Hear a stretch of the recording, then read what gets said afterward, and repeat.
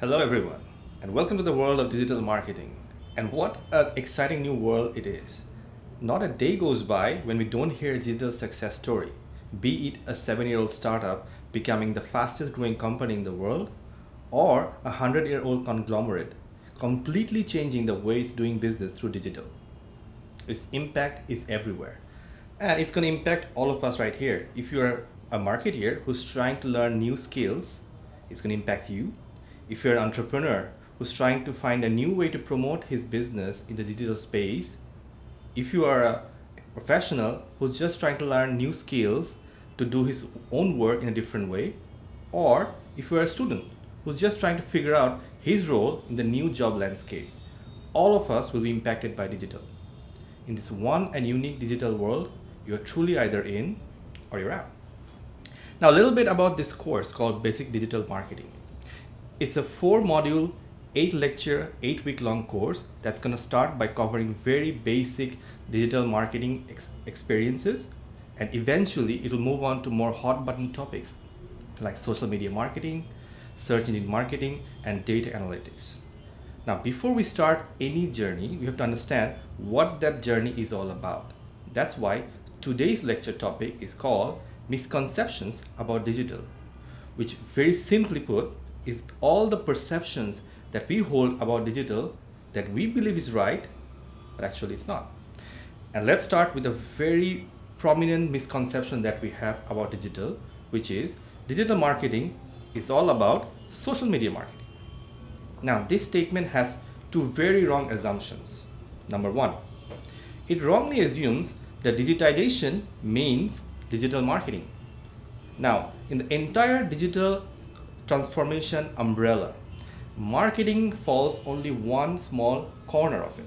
So if we make that jump straight to marketing without covering the entire spectrum, we'll miss out all the glorious learning opportunities that the entire transformation journey presents us.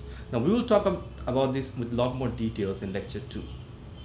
The second assumption the wrong assumption that we all have is that because we spend so much time in social media, we'll wrongly overestimate the importance of social media marketing and wrongly underestimate the importance of a lot of other tools that are not as popular or, let's say, glamorous as social media marketing.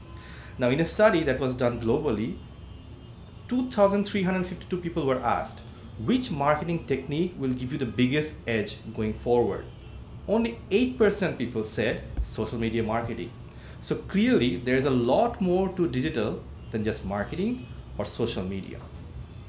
Let's move on to the second misconception that we hold, which is we believe that digital marketing is a bit like traditional marketing, where creating consumer awareness is the start point of the journey.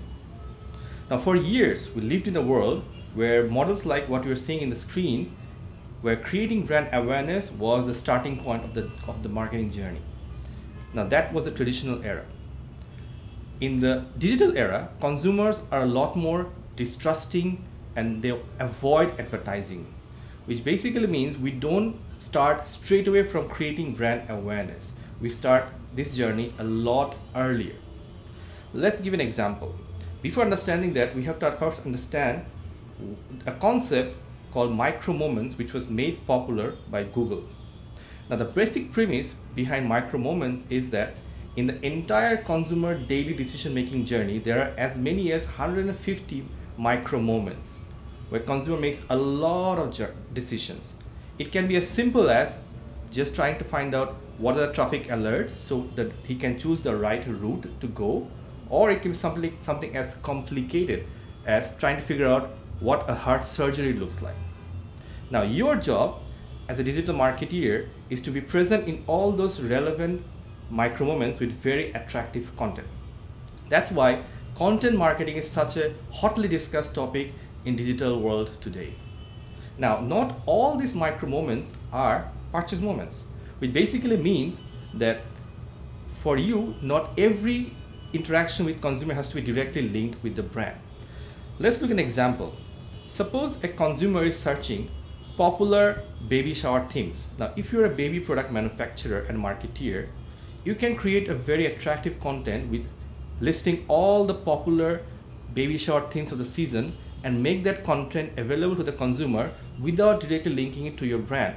If the content is appropriate, consumer will accept it and start a relationship with you, a very trusting and credible relationship. So next time when that consumer search baby diapers, at that point you can be more upfront and directly pitch your baby diapers straight to the consumers. Now these days, a lot of this relationship between brand and consumer starts with this kind of human relationship where there's not a lot of role for direct brand marketing. And once this relationship creates some kind of trusting interaction, only then those human relationships are transformed into a direct commercial experience. So in short, in digital world, a marketing has to be a lot more subtle, clever, and creative in all the marketing expertise that he needs to deliver. Now the third and final misconception that we have is that digital marketing is only about online.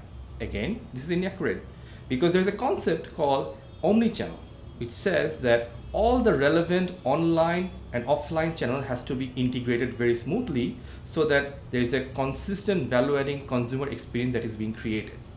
So a digital marketing just doesn't create a website and leaves the store manager to manage the store. In fact, a truly savvy 21st century digital marketeers has a kind of 360-degree online offline integration expertise that is very important for his survival. So if you are a traditional marketeer, on top of your traditional marketing skills, you have to build digital skills, and on top of that you have to create a strategic capability to integrate all those different skills so that makes you a well-rounded marketeer. So that's all for today. Thanks for watching, and we will see you next time when the topic for discussion is the million-dollar question that we all try to figure out, which is what exactly falls under digital marketing. Until then, goodbye.